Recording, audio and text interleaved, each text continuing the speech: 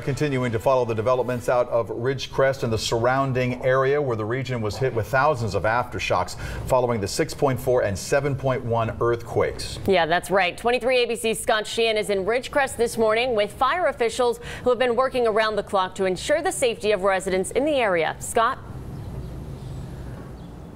All right, so Mike, Danielle, the weekend, the big talk has been recovery. Now today, the big word is action, how you can get your recovery in place and have that moving forward. First off, financially, taking the pictures of your property, getting those in to the right places where they need to go, like in the police station. Also those emails and phone number that we've put out there as far as quake damage at ridgecrest-ca.gov. The next part is the personal part. So making sure that you can come back to where you were last week. And the big thing that they've talked about yesterday was having PTSD after those quakes, and that's where the Red Cross comes in. I have Mimi Teller. So first off, let's talk a little bit about how everyone is more or less in that same boat and it's okay to be in the condition that they're in. Yeah, absolutely. Everyone here in Ridgecrest and the surrounding areas experienced a disaster, and there are anxieties that develop out of that.